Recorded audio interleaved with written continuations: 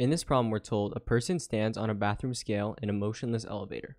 When the elevator begins to move, the scale briefly reads only 0.75 of the person's regular weight. Calculate the acceleration of the elevator and find the direction of acceleration. So in order to solve this, there's a formula that you're going to need to know, which is force sub T. So this is just tension, right? Because we're in an elevator.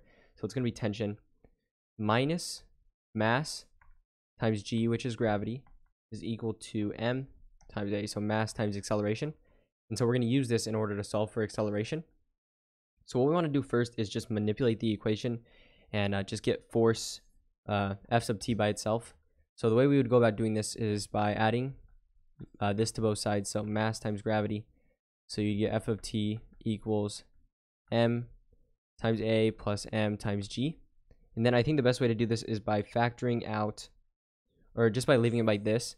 And then what we're going to want to do is solve for F of T, but we're going to make it into a variable. So you should know that force is equal to mass times acceleration. And so acceleration is basically just going to be gravity in this case. So we can just rewrite this as F of T is equal to M times G. And then if you notice that the weight is basically just going to be measuring the force, and we know it's going to be 0.75 of it, so we can just rewrite this as F sub T equals 0.75 M times G, right? Because if this is what it is, right, and we're 0.75 of this, we're just going to get 0.75 times mass times gravity. And so all we got to do is just plug this into this equation, and then we're going to be able to solve for acceleration. So if we plug this in, 0.75 mass times gravity is equal to ma plus mg. So now let's go ahead and solve. So what we're going to want to do is notice that this is essentially 1 mg.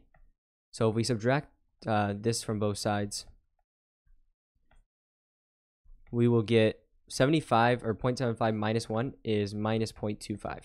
And then it's just going to be mg. That's going to be equal to m times a. And then if you notice here, our m's can cancel here. So m and m cancel. We just get minus 0.25 g equals a. And so essentially we can just solve for a. So g is just going to be the force of gravity. And so we can estimate that by just saying it's 9.8 meters per second squared. So if I plug it in, minus 0.25 times 9.8 is going to give us our acceleration.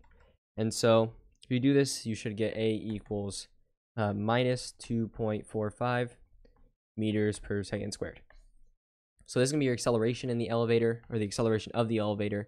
And the direction of the acceleration is going to be downwards, right? Because this is negative, and so upwards would be positive, downwards is negative. So it's going to be downwards. And so yeah, hopefully you found this useful.